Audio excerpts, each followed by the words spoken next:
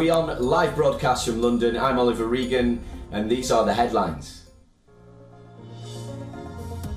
Ukrainian Air Force says Russia has launched 2 Iskander-M ballistic missiles and 6 Shahed drones in early hours of Thursday. 1 person injured in northwestern town of Sunni.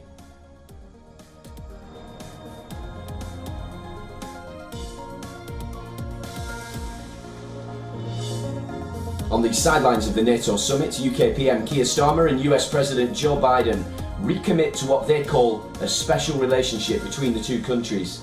Biden called the UK the transatlantic knot that ties NATO to its European members.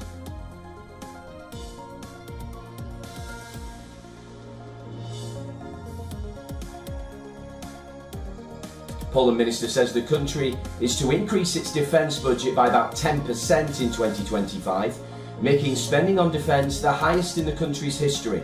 F-35 fighters, Patriot missiles and Abram tanks to be acquired as part of a modernisation drive.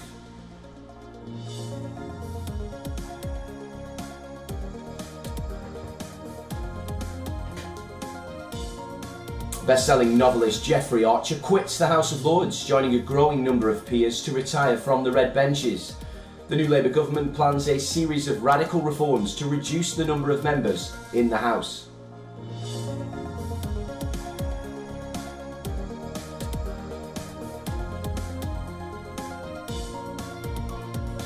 UN-appointed human rights expert slams the Myanmar military government, says the junta appears to be trying to destroy a country it cannot control. Reports of massive losses as the junta fights ethnic minority armed groups.